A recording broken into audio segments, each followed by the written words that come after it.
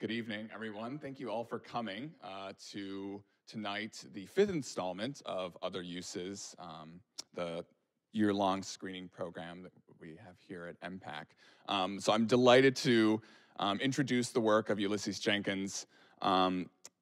Tonight is structured as a sort of small retrospective of work from across his career.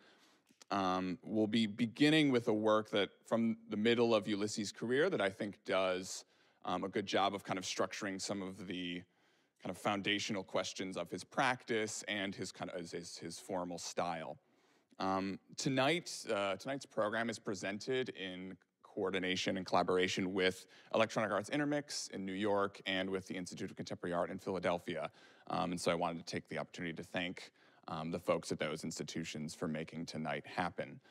Just to introduce myself, I'm Lucas Matheson. I'm a graduate student at Williams College, and I've been working this past year with Victoria Brooks, curator of time-based media here at EMPAC, and working to develop this program with Ulysses, and as such, we're delighted to have him here for a conversation after the screening. So that's about all I have to say. Ulysses and I will be having a conversation on stage afterwards. And again, thank you all for coming.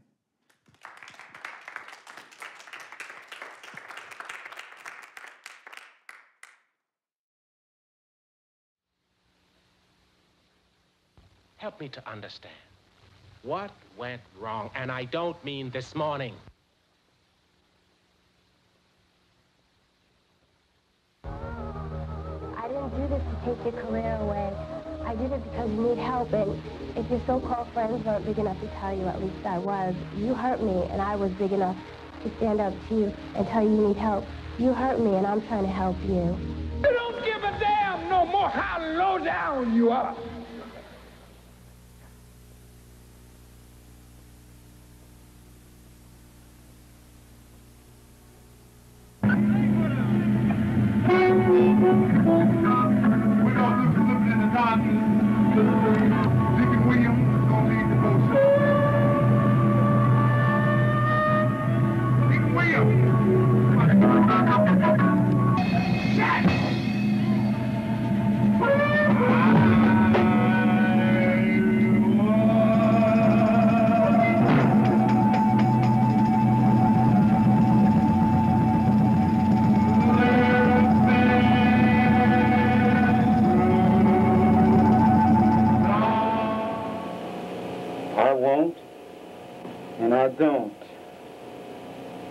relate. But to some, I think it's too late. You're just a mass of images you've gotten to know from years and years of TV shows. The hurt and pain, the hurt and pain.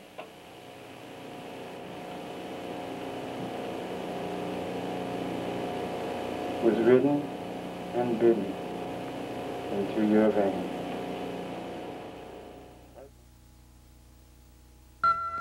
The forces of fire, water, and air, billions. Imagine these billions of years as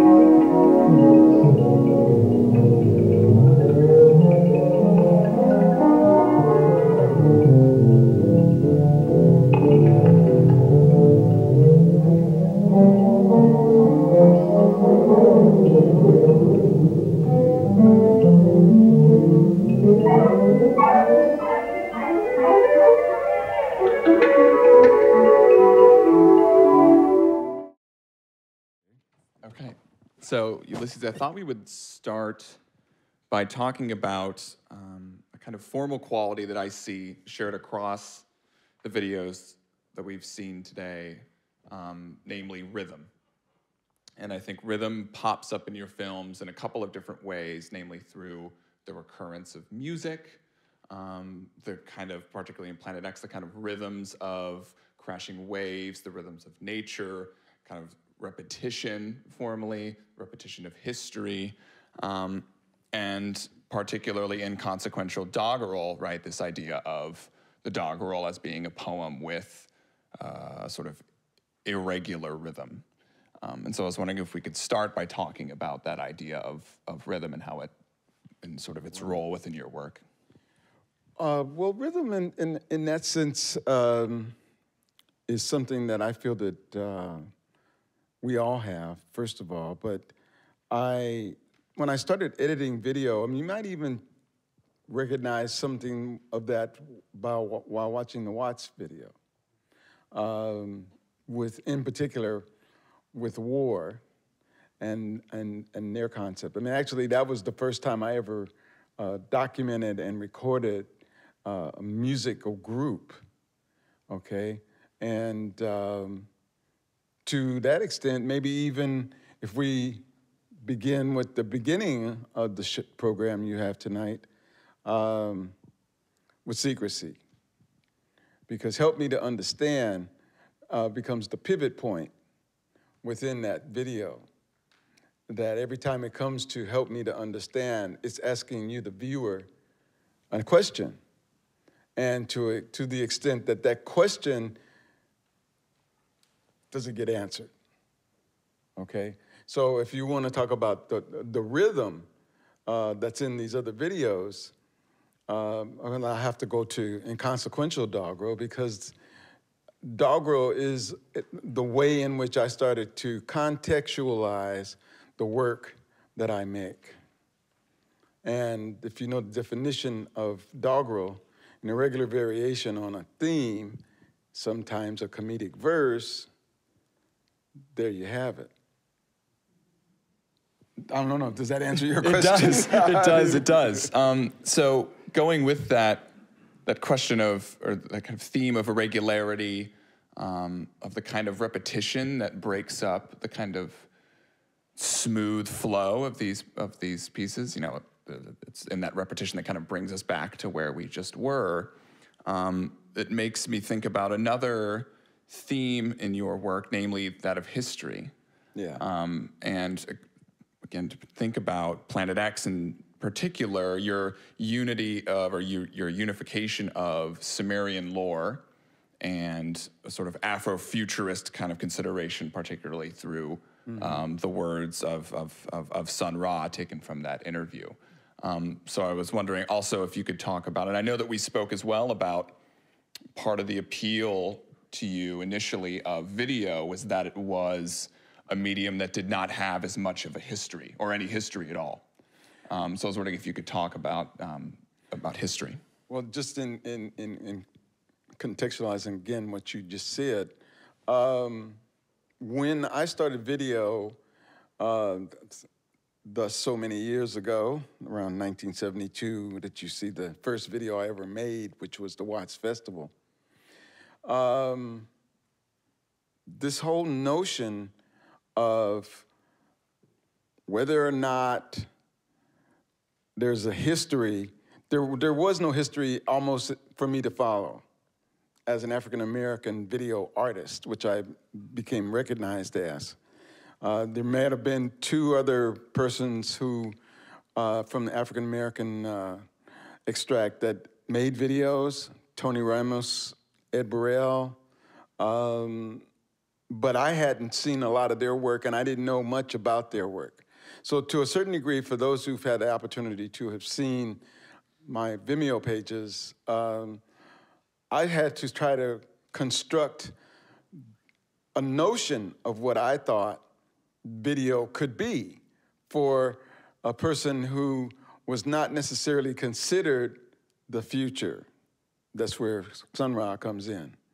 As far as what he's telling you about these premises of what is occurring within that video. The whole notion of Afrofuturism as it is now being spoken of course, sometimes people who talk about Afrofuturism don't even mention those of us who started doing video back in the 70s. It's like it only starts with hip hop.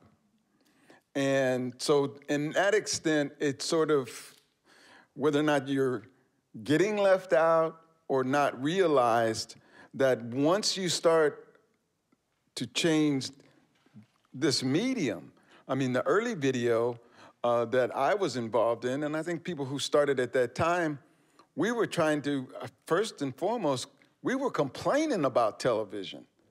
The whole idea that television was putting that much of influence on society.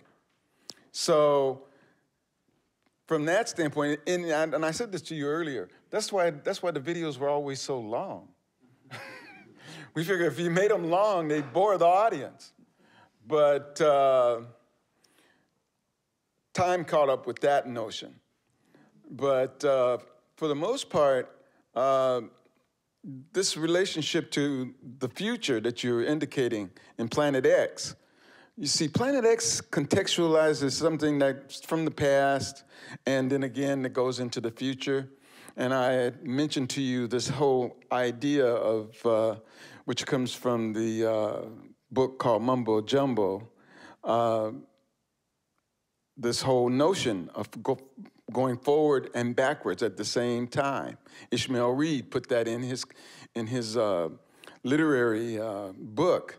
And so that in itself is referenced by Alondra Nelson in her journal called Futurism. Excuse me, that's in Duke Press.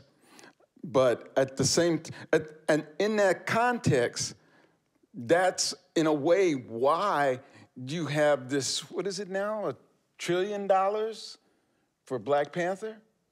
Close to it. Yeah. So, you know, in that sense, this is what I was also mentioning to you. See, I had my students do a contextualization of the current Black Panther, which is a Marvel comic, from the HBO documentary of the Black Panthers. Can anybody see a similarity?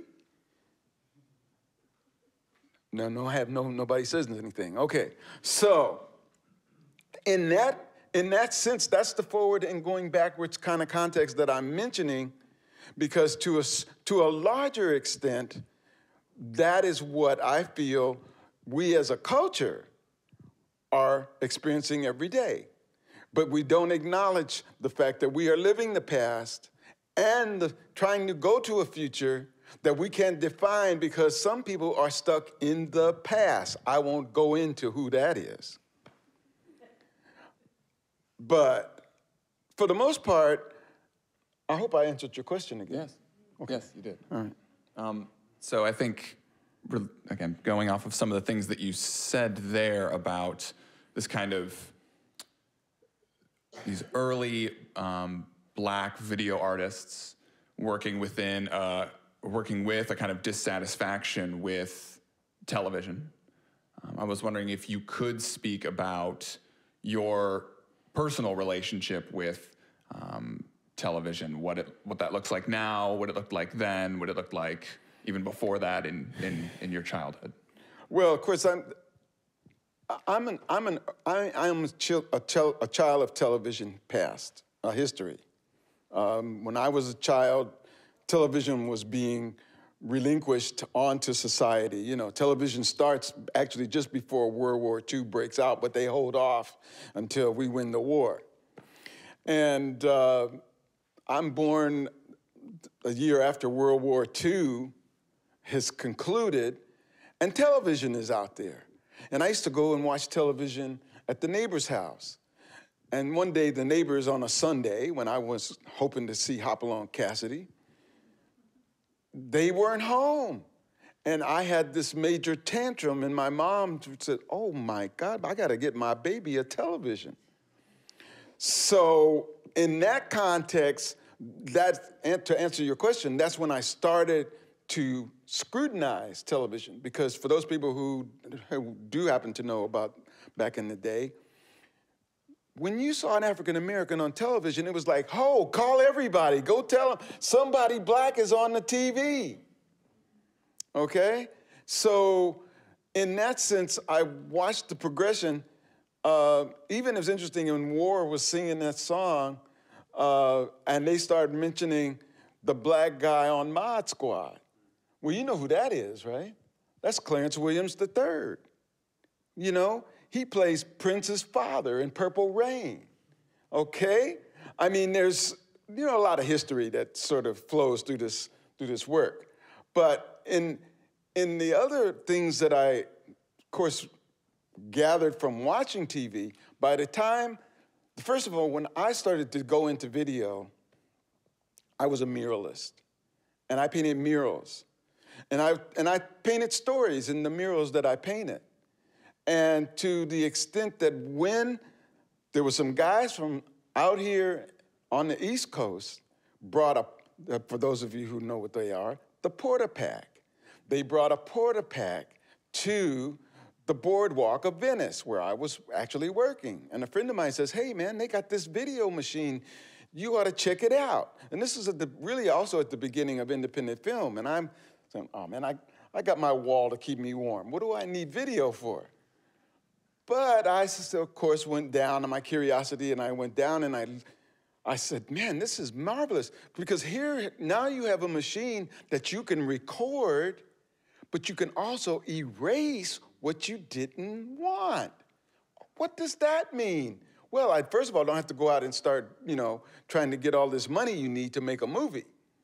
And I could actually produce something to whatever degree that I want. I can produce it with this technology. So with that, let's say, accent on the term that became the term of the day, access. Anybody here worry about access? Because in those days, not only having access came along cable access, and that gave you a distribution opportunity. So from that, that's where my Watts Festival video kind of plays into. And as a matter of fact, I find it interesting. I'm able to show that tonight. That was the first video I ever screened in New York City in a cable access festival. So it seems like that video's come a very long way to be to be, you know, more exact about that. So the whole notion of cable access, for those who are, you know, younger here, cable access was like the beginning of the internet. And the fact that more people had the opportunity to voice their opinions, to change at least the perspective of what you saw every night on the news, because you could proclaim your own truth. That's, to me, what video represented. It really is like, I'm gonna say what I wanna say without it being censored and without somebody else having to tell me, now, that's not the way we are supposed to think, okay?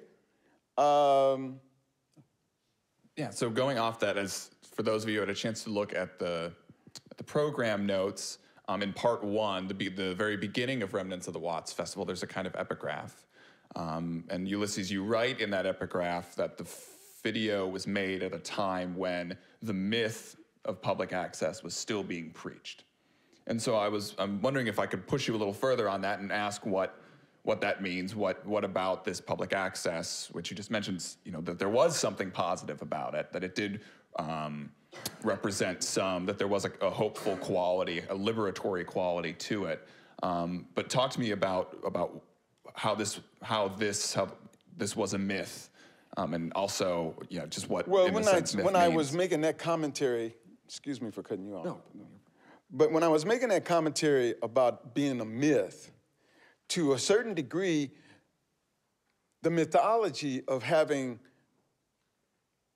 free access to actually getting on television, that was what we were trying to actually dispel, okay?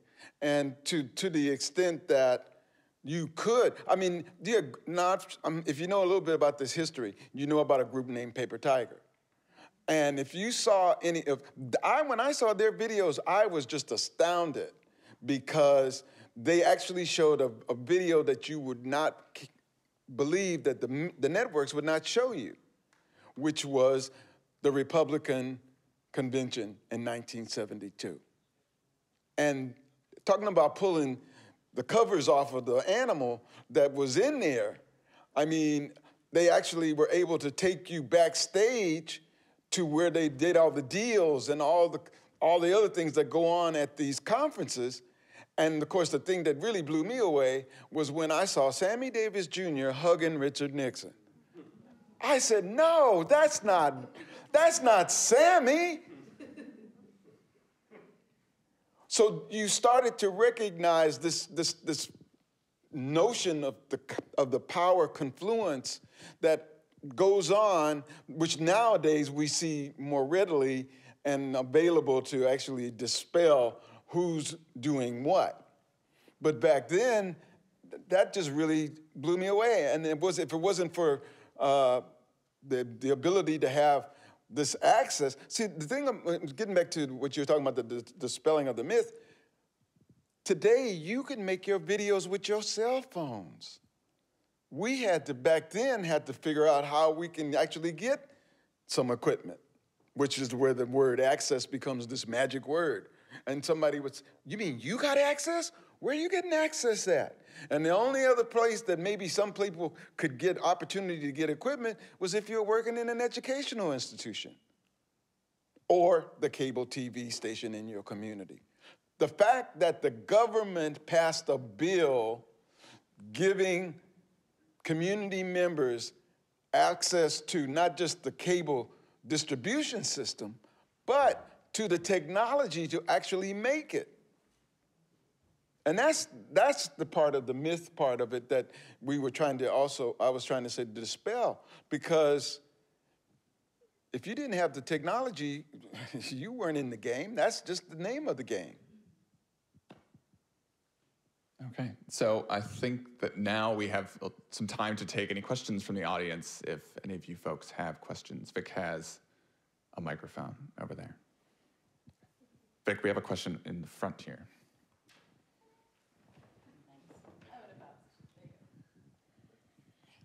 So just maybe riffing off of that last piece about if you didn't have the technology, you weren't in the game.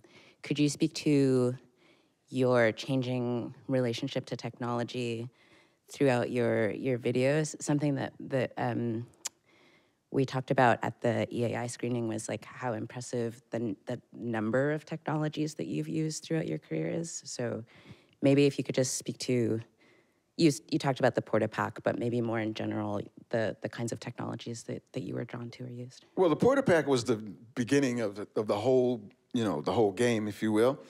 And you might have seen certain kind of PortaPack techniques when you're watching that watch tape, in particular that scene with with war, because we didn't have editing equipment when I first got involved in it. And so you saw in certain places where there were cuts, those cuts are being made by turning the camera on and turning the camera off. And you become a real student of meter or measure within a composition so that you can know that, okay, if I cut this thing off, when do I turn it back on? And so you're counting a 1, a 2, a 3. Okay, now I turn it on. And that was the beginning, if you will, of realizing the power of editing.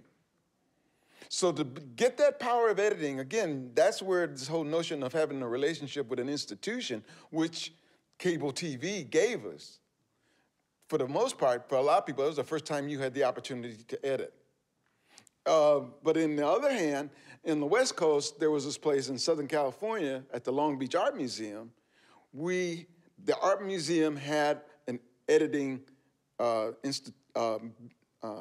capability for the artists to actually go and start to edit their videos.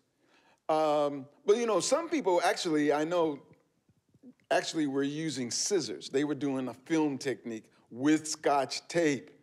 That I never wanted to do that. That's really dangerous in terms of the how do you resync up a piece of tape that doesn't have sprockets, I mean, all the stuff that film has, so you don't know whether or not you're really going to be able to match the video. As you could see in some of those scenes in that video I'm speaking of, I was capable of doing that. In some, I was looking at them, wow, I actually made that edit? But, you know, that's one. But then when editing came in, that changed things. And then, of course, I'm interested you asked that, because the first video, Secrecy, that was actually my first desktop edited video. So that's why it looks kind of strange. But the notion of secrecy, and I just want to mention that from the standpoint, for those who may or may not understand some of my work, and you see it a little bit with Inconsequential. The activity of ritual within the work that I was making, as far as my friends that were also, I collaborated with, Miriam Hassinger, Sarah Ngudi, and then maybe if you've ever seen this film by Barbara McCullough called Water Ritual. Actually, when I saw Water Ritual, that's why I'm naked here, okay? Because she puts a woman in the place of empowering that particular film in a place where she urinates on the ground in a squatted position, nude. And I said, wow, that's it. That's the power. As it also relates to my sense of being an African American, okay? But what was the beginning of your question again? Oh, you mean the different changes. Okay, so you can see the technological changes by the way in which the technology advances. And generally, the clarity in your videos I think they got better as time would move along. The resolution, okay? That's the one thing that I can say this was nice. But then, of course, now since it went from desktop to actual software, okay, now that changes the other thing. We were having this conversation earlier about going from Final Cut to Premiere. And of course, Final Cut, they did this whole thing about, well, you know, we want to actually get more software out there. So they made another version from the version which was being utilized by most people was Final Cut 7. So they come up with 10, and 10 is not 7, but a really crazy way of making you think that you're going to get what you could get. See, what happens with this software is your ability to control the medium. So they want to, so now what people are doing, they're going to Premiere, which Premiere was one of the first desktop video editing systems, software in the first place. So that's where a lot of people are moving towards these days. But in terms of the technology, I'm just going to mention this because I said this word about cell phones. And 1987, I worked with a group called Electronic Cafe. You can look them up and look for their piece called Hole in Space. They did this transmission from New York to LA by satellite. And this is around the same time that Nightline got started with the Iran hostages circumstance. So at that time, to have artists actually using the same technology that broadcast television was doing, it was a marvel. So in that sense, I worked with them during the '84 Olympics in LA, and in all of the ethnic communities, they created these desktop situations in cafes.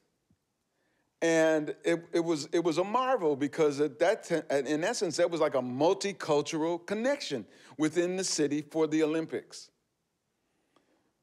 Here's just a small example. I'm working in the hood or in the African American community, And when the adults walked in and saw all this technology, they ran to their tables.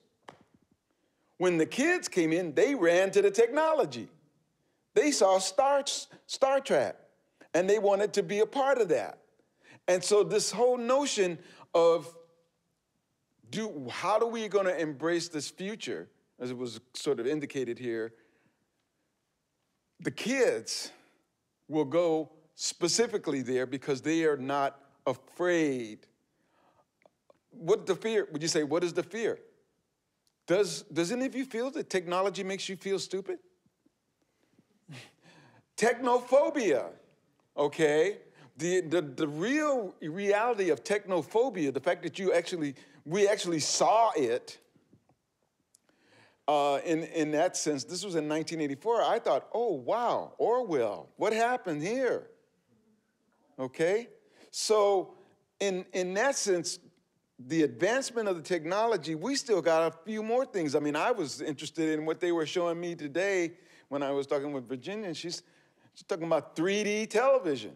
How many of you got a 3D television? How many of you think you need a 3D television?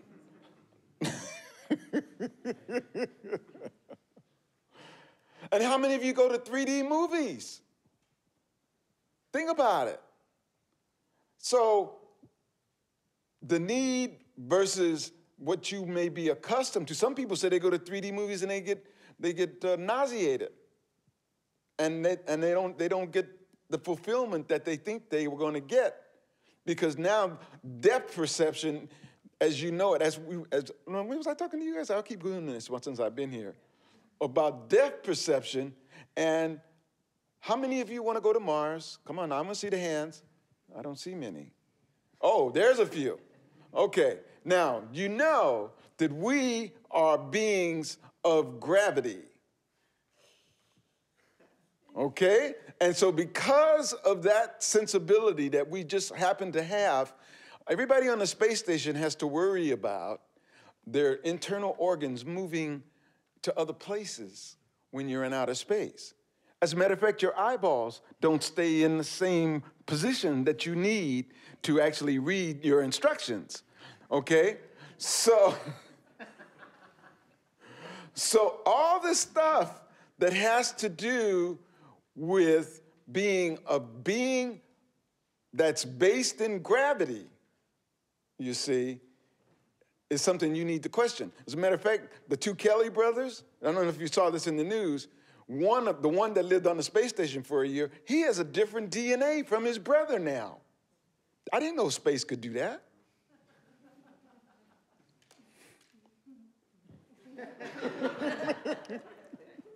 Any other questions? Yes, in the middle. Yes, sir.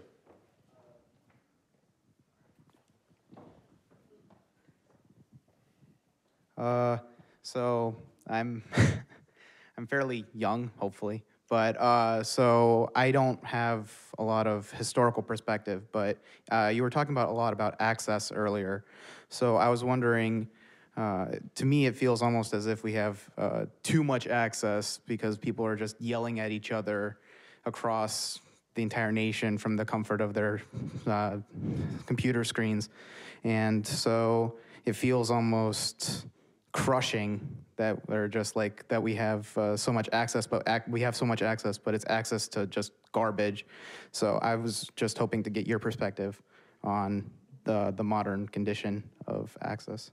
Okay, so you want me to stop taking out the trash?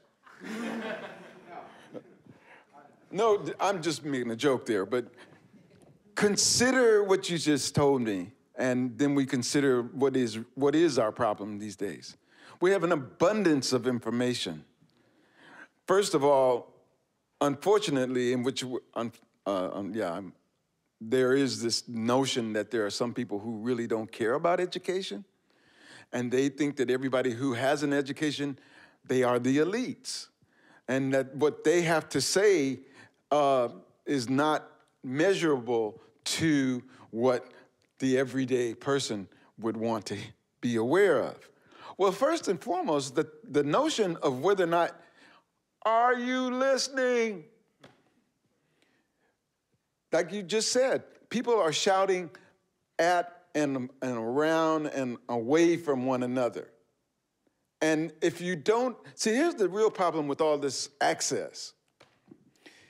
If there are so many voices that are out there, do you know which one to listen to? In some ways, you can't know what to listen to if you've never been educated to understand the value of facts or fact that is worthy of your attention. So if there's just all this information that's flowing and it just becomes these waves of maybe uncoordinated thought,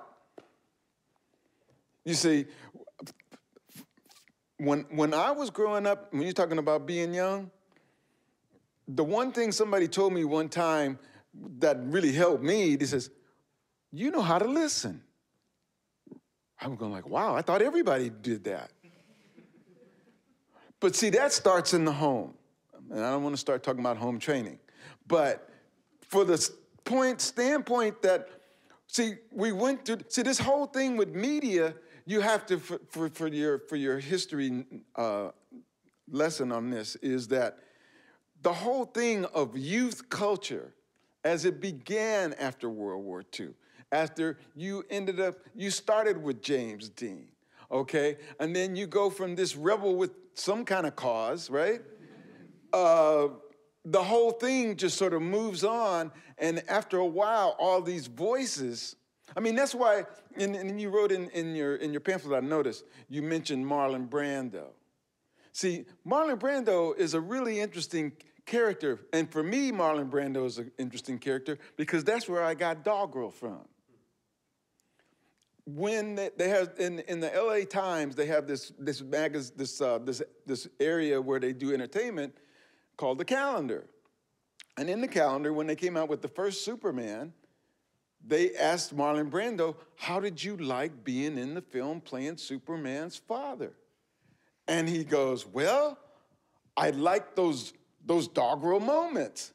And I said, what is this word doggerel? What is he talking about? And it turns out within the definition that I just gave earlier, in regular variation on a theme, and I realized there's, between the time as actors are speaking to one another, there's that space. And in that space, the probability of anything that could happen, that space is called doggerel, okay? And I said, wow, to a certain degree, that's how I feel as an African American in this society. I'm in a doggerel space, okay? So to a certain degree, how could you determine that you were in a space of that nature? First and foremost, if you're not willing to listen. I mean, you find yourself probably in circumstances with another person in conversation, and you realize that, oh, there's something that's not communicating here.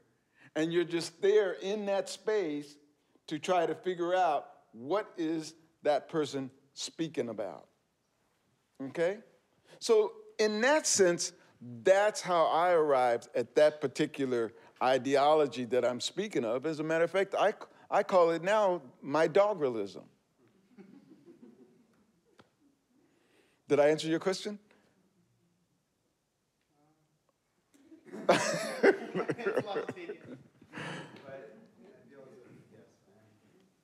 You know, no, I mean, really, see, the thing is, first and foremost, with all this, like you said, the multiple notions of communication that exist, people aren't listening to each other. I think to a certain degree, they don't know what to listen to or why they should listen to certain bits of information that come their way. And unfortunately, people are only listening to the information that they think satisfies the way they think. You're going to run into contradiction. And that's where your education is supposed to help you decipher the difference. Most people don't know the difference, unfortunately, between a Ford and a Chevy.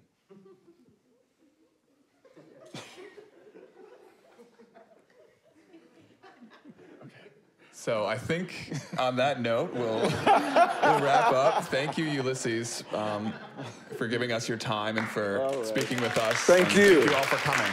Thank you all for coming out tonight.